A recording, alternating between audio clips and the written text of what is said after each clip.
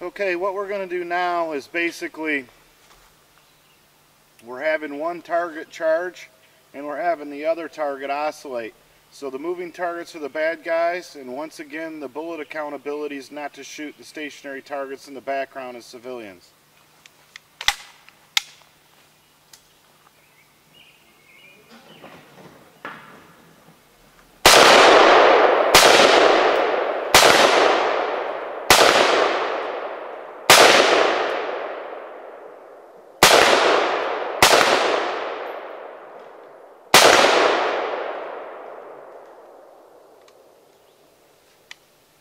Alright, now that's a very nice optic, the Trijicon ACOD 3x24. You'll notice on the one target when we go up there and get closer, I actually picked corners on it because it was by the civilian target in the background. So I wanted to kind of mix it up a little bit and see how the optic and how my eye was going to react to the optic. This optic here has a solid crosshair in the middle. Very nice optic, and I mean ACOGs are known for their durability and military usage.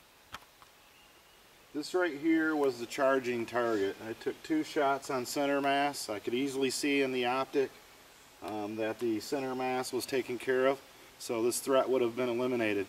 Now we'll go over and take a look at picking the corners on the other target. As this target indexed past the civilian target, I shot it first here.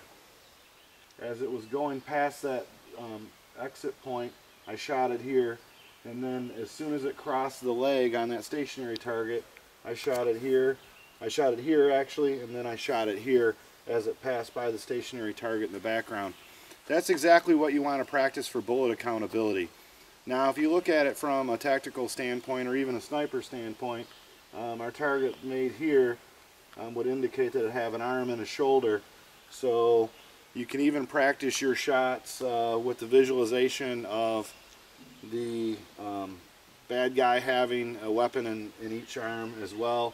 And I haven't taken too many headshots, just a few so far. So the basic principle of it is center mass, eliminate the threat, take the shot that you know that you can make. As your skill level goes up in your training, you can call out headshots as a training coordinator or a partner in the activity.